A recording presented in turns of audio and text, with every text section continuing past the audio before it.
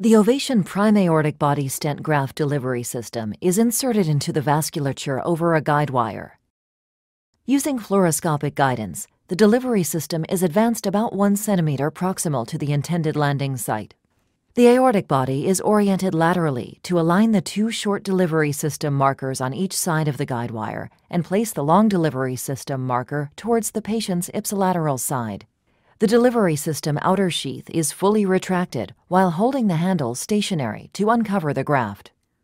The proximal stent is partially deployed by turning and pulling the first stent release knob on the handle.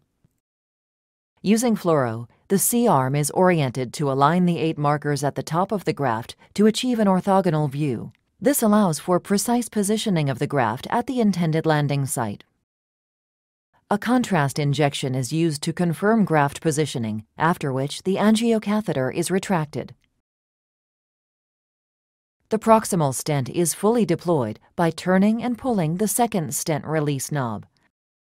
The stent anchors are now engaged and the graft fixed in place. The fill polymer kit stopcocks are opened and the polymer is mixed using a minimum of 20 full syringe strokes.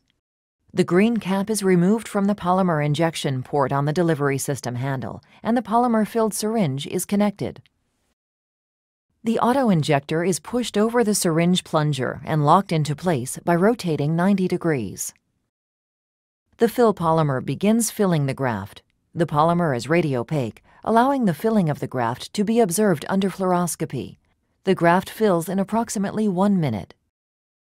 As the polymer cures, the contralateral leg of the aortic body is cannulated with a guide wire.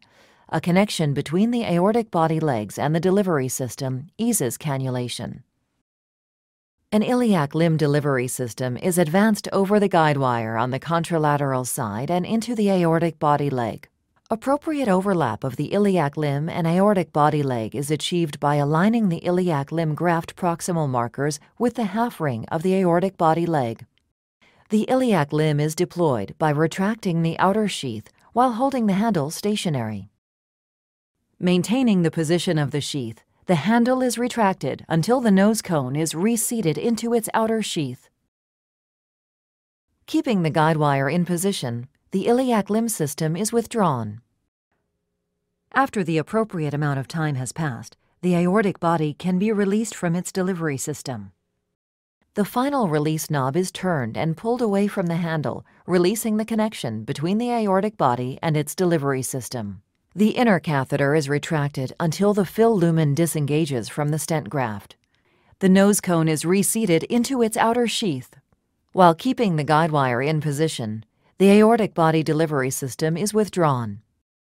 The ipsilateral iliac limb delivery system is advanced and deployed in the same manner as the contralateral iliac limb. While keeping the guide wire in position, the ipsilateral limb delivery system is withdrawn. An angiocatheter is advanced to the suprarenal aorta and a completion angiogram is performed to confirm aneurysm exclusion and graft patency.